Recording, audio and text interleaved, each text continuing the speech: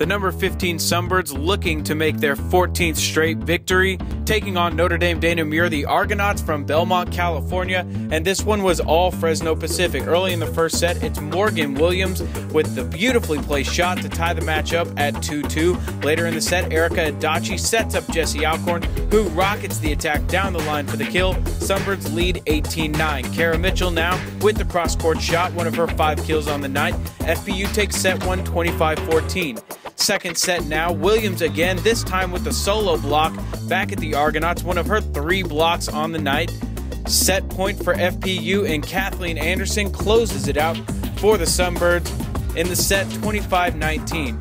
Third set, Sunbird up big again, and Emily Caro getting some work on the outside gets the kill here. She's followed by Hoopia Inc. with a trademark rocket shot that goes off the Argos and out for the kill. Match point for Fresno Pacific, and Kathleen Anderson gets her 7th kill of the night. And that was the game ender. Sunbirds sweep Notre Dame 3-0.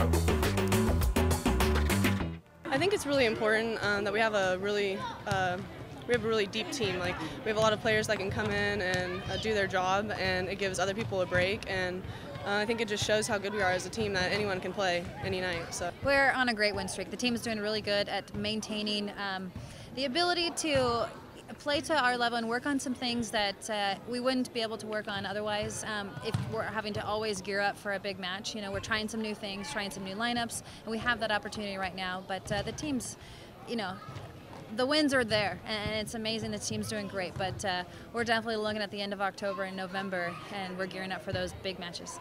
You know, it's exciting. We, you know, every Monday we look at it and we're like, yay, you know, but it's one of those things where we have to be good over time. And right now it's only been about 2/3 of the season. We got to get good at the end here, and that's when it really matters, is can we be good when it counts, you know, in November and December.